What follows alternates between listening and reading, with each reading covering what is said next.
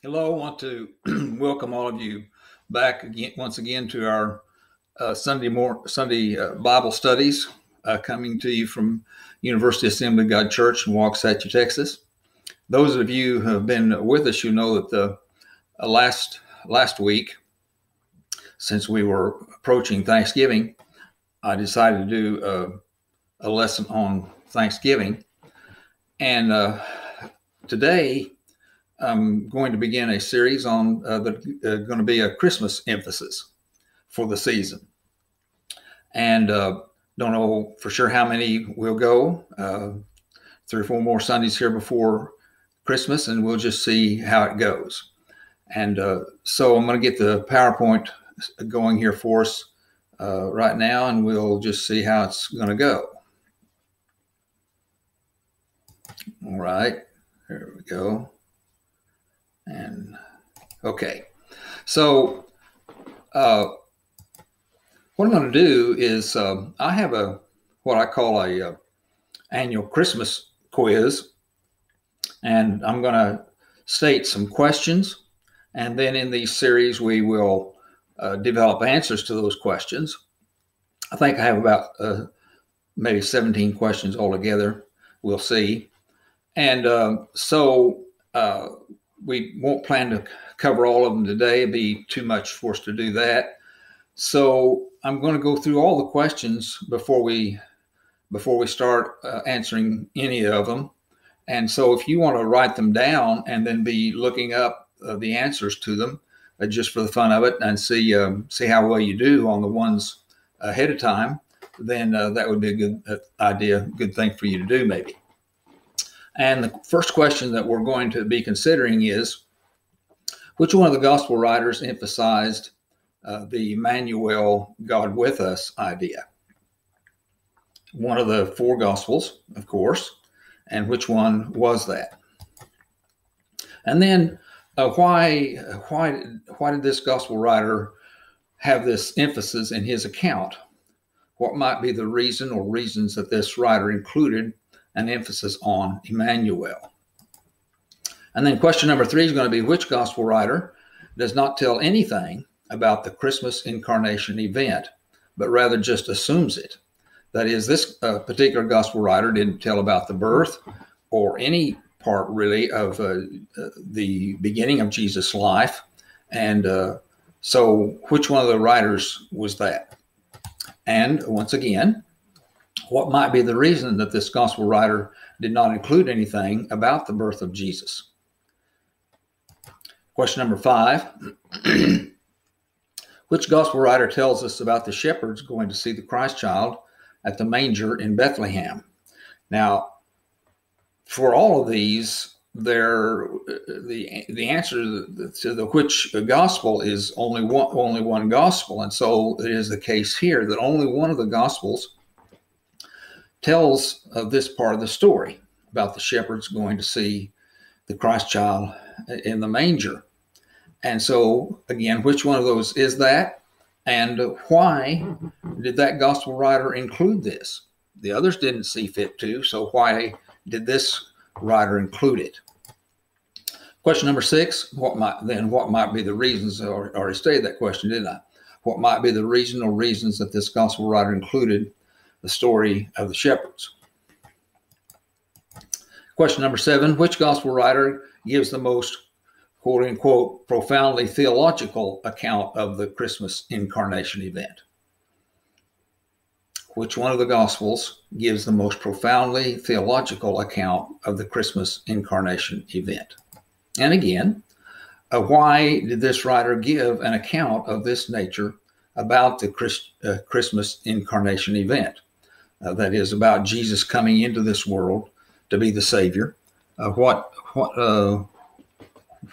did the gospel writer develop this particular account of this event? Question number 9, which gospel gives the most emphasis on the Spirit's role related to the Christmas incarnation event? That is, which gospel writer emphasizes the Spirit in this whole story of Jesus' birth and coming into the world, being incarnated and coming into the world. Which one of the Gospels does that emphasis? And again, why did this Gospel writer emphasize the role of the Holy Spirit more than the others? And incidentally, we're going to see it's considerably more. One of the writers emphasized the Holy Spirit in all of this much, much more than any of the other Gospel writers. It's interesting, and we're going to talk about why. Then which one of the Gospels tells about Simeon and Anna with baby Jesus in the temple? And again, what might be the reason or reasons that this Gospel writer included this story? Again, it's unique to this Gospel. No one else included it. Why did this Gospel writer decide that it was important enough to include? And incidentally, I'm considering that well, let's move on here, and maybe it'd be better for me to say what I'm going to say there just a little bit later. How long was it after Jesus' birth that the Simeon-Anna event occurred?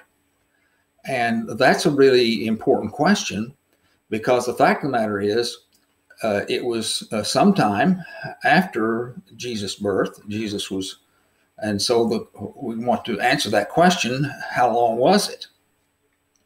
And okay, yeah, all right.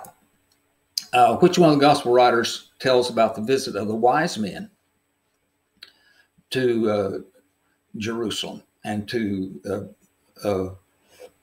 Bethlehem to see Jesus? And here, again, well, went too far there. Let's go back a bit. What might be the reason or reasons that this Gospel writer included the story of the wise men? You see, it's important when you see these different things in these Gospels, it's important to consider the question, why did they include it? What is there that's important about it that it would be included, enough so that the other Gospel writers didn't include it, but this particular Gospel writer did? And then the question with this one also is, how long do most Bible students think it was after Jesus' birth that the wise men arrived in Jerusalem, and why? I'll give you one little hint. It was much longer than the Simeon and Anna event occurred, and yet the story of the wise men is very, very often included, well, almost always included in the quote unquote Christmas story. When you do some Christmas pageant with children at a church, they got to include the wise men in this wonderful story. And yet it was some considerable time after Jesus' birth that this event occurred. And so that raises interesting questions and suggests that if we're going to consider the wise men as a part of the story, well, certainly the one we just did, Simeon and Anna, needs to be a part of that as well. So that we get both of them in here. And then possibly one of the most interesting questions here is the final question that we will address, and that is this. How did the wise men know that there was a king of the Jews to be born at that time? Can you give a possible answer as to how the wise men knew about a king of the Jews to be born at that time? Isn't that an interesting question? How did they know? They knew somehow. And so it's a very important question, very interesting question. So we'll be addressing those 17 questions as we go through this series.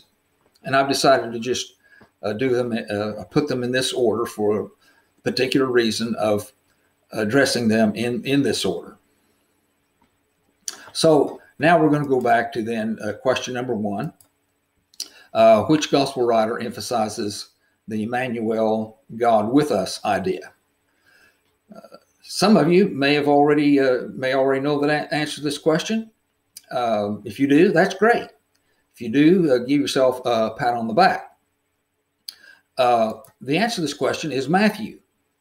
And the account is in Matthew chapter 1, verses 22 and 23. And I'm just going to read those two verses here out of my New American Standard Bible. And, okay. Matthew, okay, I guess I better get in the right chapter. Here we are. Now, all this took place to fulfill what was spoken by the Lord through the prophet. Behold, the virgin shall be with child and shall bear a son, and they shall call his name Emmanuel, which translated means God with us. All of this, Matthew has just told us about Jesus' birth, or he's leading up to it at least. And he says, with regard to these events of Jesus' birth, all of this took place to fulfill what was spoken by the Lord through the prophet. Quoting the Old Testament, behold, the virgin shall be with child and shall bear a son, and they shall call his name Emmanuel, which translated means God with us. A lot of people have no idea really about the fact that Matthew got this passage from the Old Testament. He didn't just make a statement here.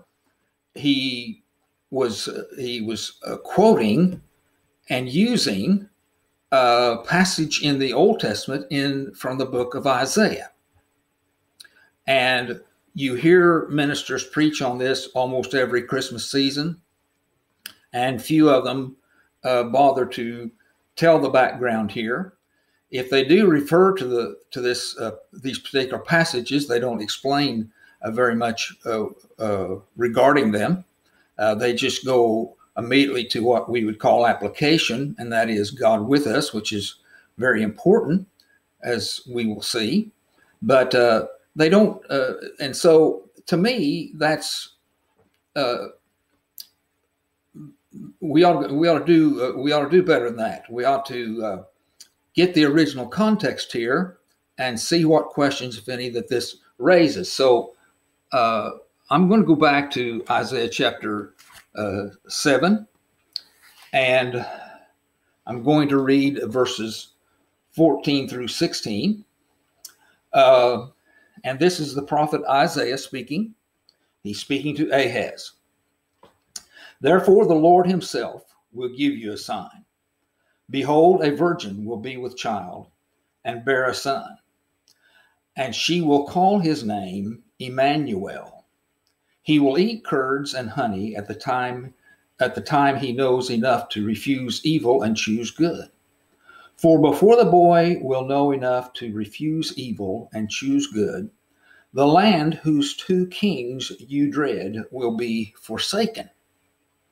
Now, when you stop and think about it, there's a lot of interesting questions raised here in this passage, and how Matthew just takes it out, if you please, and applies it to Jesus Christ. If you have your Bible, you might want to turn there, but I want to read that again and listen. Therefore, the Lord himself will give you a sign. First of all, the therefore means we need to refer back to the previous verses to see what therefore is referring to. Therefore, the Lord himself will give you a sign. Behold, a virgin will be with child and bear a son, and she will call his name Emmanuel. And then what's this business about eating curds and honey? What does that have to do with Jesus? Well, the fact of the matter is it doesn't have anything to do with Jesus. It doesn't have anything to do with Jesus. Nothing said about Jesus eating curds and honey. At the time he knows enough to refuse evil and choose good.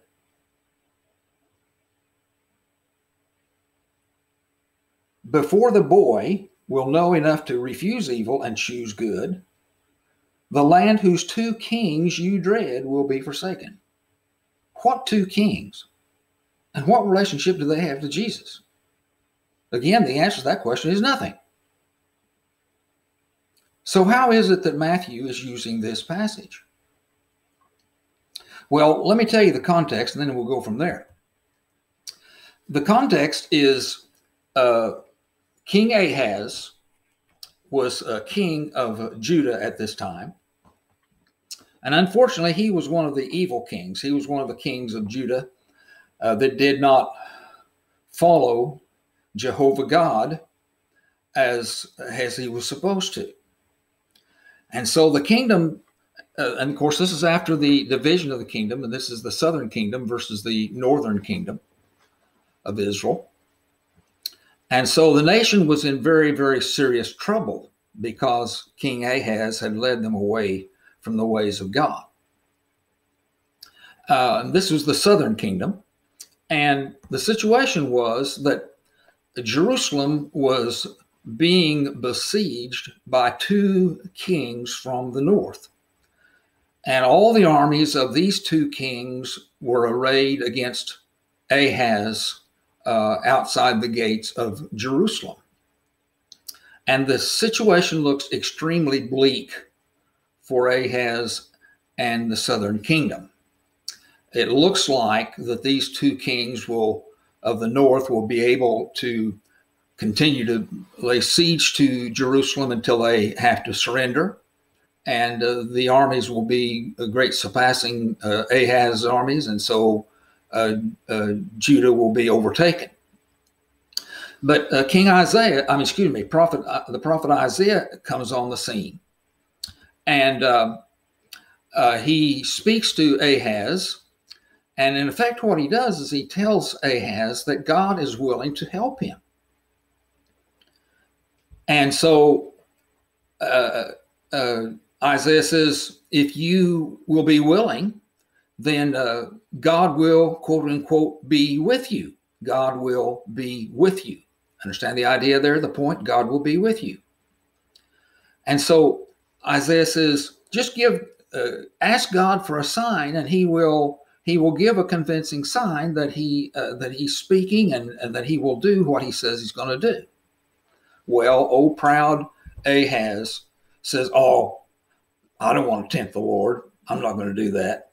I won't do that. It wasn't because he didn't want to tempt the Lord. He was too proud to yield to God's will. And so Isaiah says what he says in these two verses. And now, with that context, you understand. Therefore, Isaiah says, therefore the Lord himself will give you a sign. He'll give you a sign anyway. Behold, a virgin, and here's what the sign will be. A virgin will be with child and bear a son, and she will call his name Emmanuel. And before he is old enough to be weaned, the two kings that you dread, they will no longer be a threat to you at all. God's going to take care of the situation. Now, that's the context, and that's the situation. And the fact of the matter is, contrary to what most people think, probably,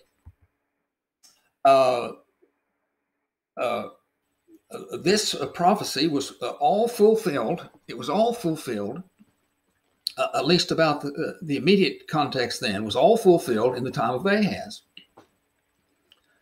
And it's not beyond the realm of possibility, but most likely, and most Bible scholars do not think that Isaiah had Mary and Jesus in mind here at all. Now, that may shock you, may surprise you.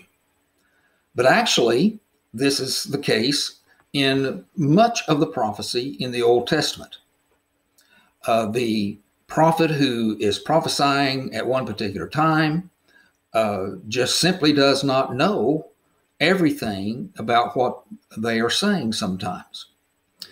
For example, this is the case when Daniel prophesies about Antiochus Epiphanes coming into the city of Jerusalem and desecrating the temple in the intertestamental period between 4000 BC 400 and Jesus' birth. And what Daniel prophesied about Antiochus Epiphanes all came to pass at that time, and Antiochus Epiphanes went into the temple and offered a swine there. But later we learn that there's a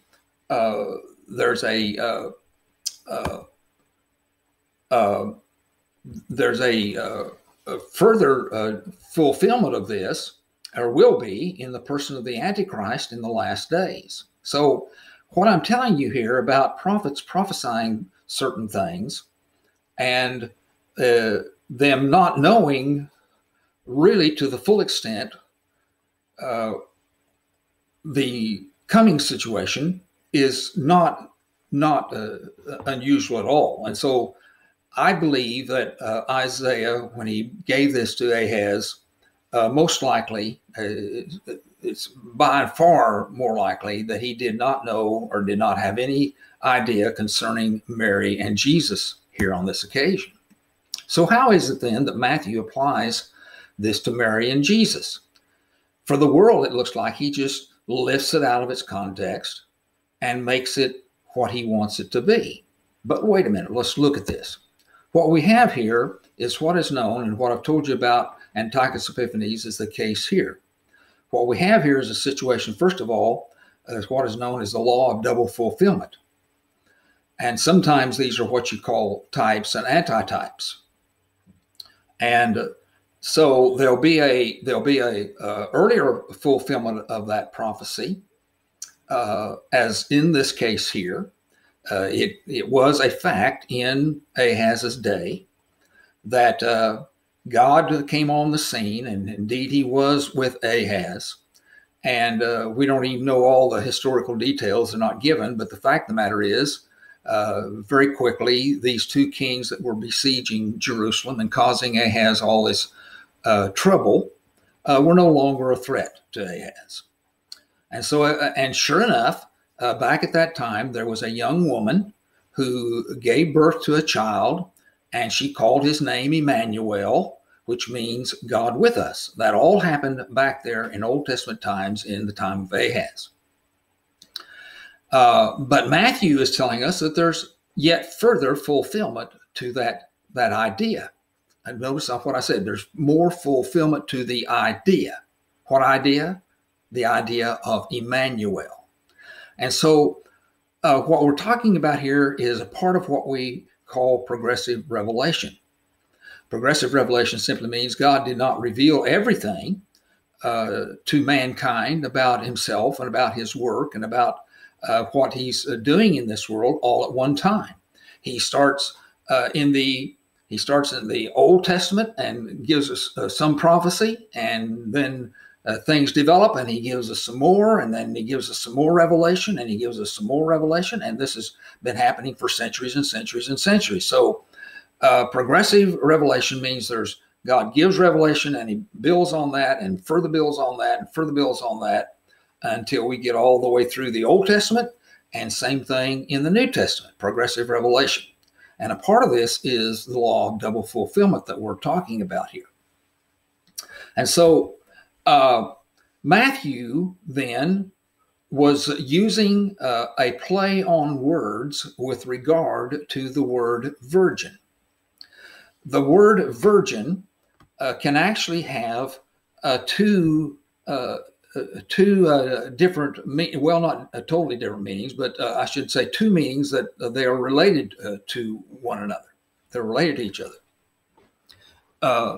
The term virgin can refer to a young woman who has never had sexual relationships with a man, a virgin. But also, especially in the Hebrew, can simply mean a young woman of marriageable age. Now, so we have to keep this in mind. And so Isaiah, you look at there and you notice that Isaiah said absolutely not one word about a virgin birth in the way that we think about Jesus Christ being of a virgin birth. That is, there's nothing hinted or anything at all that back in Ahaz's day, the birth of this child would be that kind of a miracle. And the fact of the matter is, I don't know there's any Bible teacher that thinks that there's been two virgin births in history. Jesus in the 1st century AD and this one back there. No, it wasn't that kind of a thing.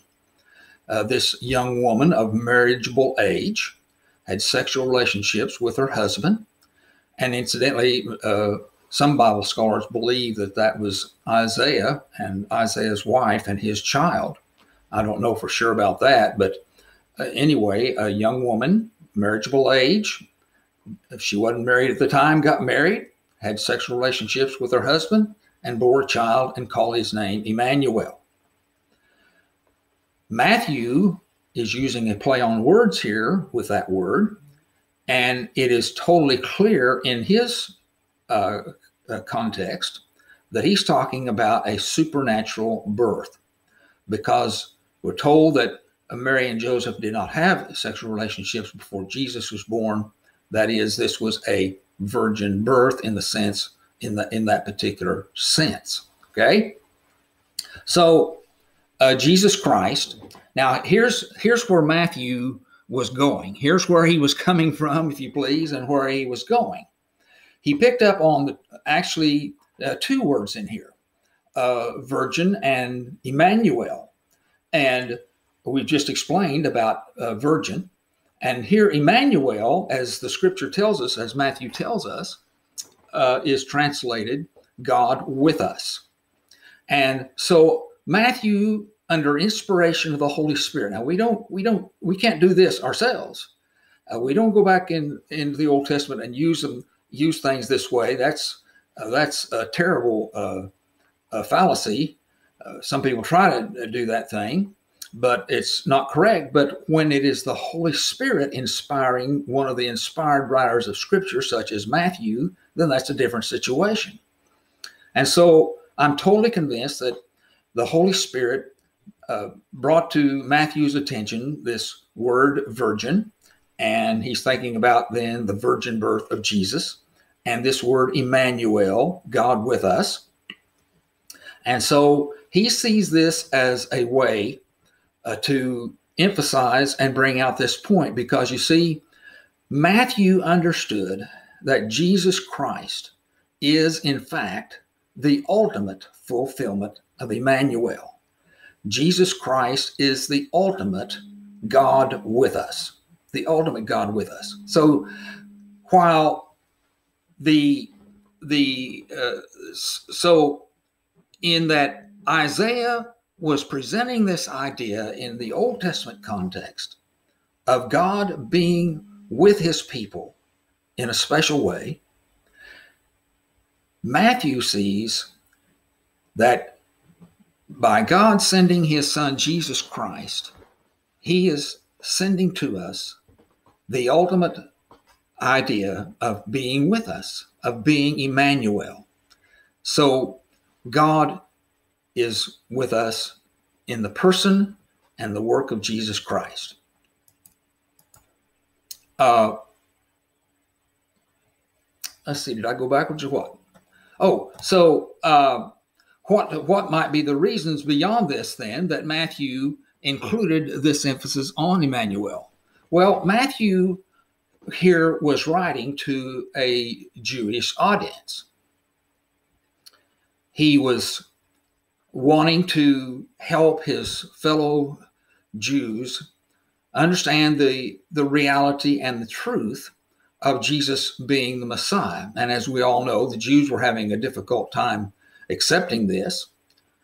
And so Matthew wants to help in this. And so he's writing to a Jewish audience. And his Jewish audience would have understood this type of interpretation and application that we've just been describing to you. In fact, the rabbis, this was one of the main practices of the rabbis. The rabbis would do this kind of thing. They would go back into the Old Testament and then by way of application, actually, they were using the scripture back there. Of course, they weren't they weren't bringing it into New Testament context because they didn't believe that, but they would go back into the Old Testament and use this kind of extrapolation and interpretation to bring forward, if you please, things written in earlier in the Old Testament to make application of them in the time that they were teaching about these various things. And so Matthew's Jewish audience would have been very familiar with this. They would had no reason to question Matthew with regard to this, even though the story was about something that took place and completely took place, if you please, in Old Testament times. They would have understood this type of interpretation and application. And they would have understood that Matthew was using this type of interpretation and application to make the point that Jesus' birth was a miraculous birth. It was a birth by the power of the Holy Spirit. It was a virgin birth, a supernatural birth, so that Jesus was not only the Son of Man, he was also the Son of God. Well, we're gonna stop right there because, well, maybe we're not. Yes, we are. We're going to stop right there. We're run out of time here for now. So be back with us next week, and we've answered 2 of the 17 questions.